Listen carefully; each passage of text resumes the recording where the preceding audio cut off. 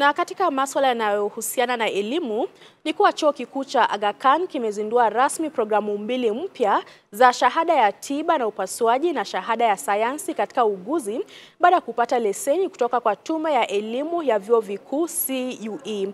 Tume hiyo iliidhinisha programu hizo zinazotarajiwa kuanza Septemba mwaka huu. Akizungumza wakati wa uzinduzi rasmi wa shahada hizo, mkurugenzi wa elimu ya vyuo vikuu katika Wizara ya Elimu Darius Ogutu alisema uzinduzi wa programu hizo mpya ni maendeleo makubwa kwa sekta ya elimu na sekta ya afya.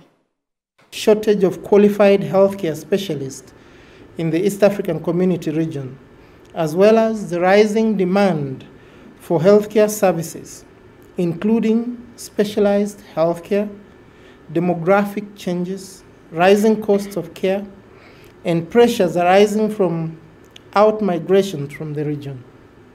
The bloc currently has less than 45 physicians, nurses and midwives per 10,000 people.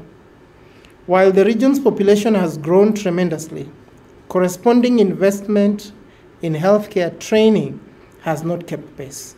We have been focusing on quality. We have been building our quality systems. We have accreditations. Our hospital has joint commission accreditation, which is one of the highest accreditation that a healthcare facility can have, to kind of testify its patient safety and patient quality promise. And the purpose is to provide our undergraduate nurses, our undergraduate doctors, students, a phenomenal world-class educational experience. And this is what we promise.